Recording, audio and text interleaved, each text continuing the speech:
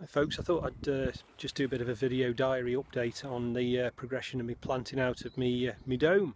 This is the big one over here that I'm using for me brassicas this year. So we'll go in and show you how we've started off. It's the 13th of April today.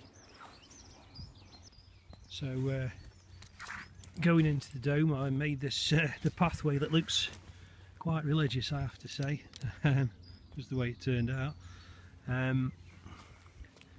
So I've planted out now everything in here. In this first quadrant we've got cauliflower. These are from plug plants that I purchased from a garden centre today. So they're all cauliflower. I've also lined the pathways with onions, mainly because I'd just run out of anywhere else to put them, and thought they'd be alright in here. I don't know if you can see all of the plants here. I've got these wool pellets to try and keep the slugs out, but the skirt of the debris netting is buried about a foot into the ground anyway, so I'm hoping that will keep a few slugs out. Time will tell. So that's the first quadrant. And the second quadrant, I've got a couple of extra cauliflowers at the back, and the rest is planted out with purple sprouting broccoli. Again, I've got plenty of the wood pellets around. The next quadrant is cabbage. Planted them away from the edge to make sure that you know, they've got plenty of head height.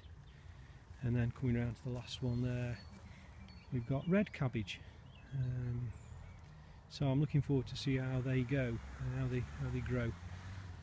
So I've been speaking to a couple of manufacturers of mesh netting today to look at an alternative to using the debris netting that I've been using so far, because I don't know, I worry about the possibility of, you know, what people might think about these bigger holes that you get in the debris netting. I'm sure they'd be fine for not letting cabbage whites through and things like that, but just thought I'd find out what else is available. And I'm also speaking to a polytunnel plastic company about making one pretty soon with a proper plastic UV protected skin to use as like a proper greenhouse. So watch this space, and I'll no doubt do another one of those when I one of these videos when I get that sorted.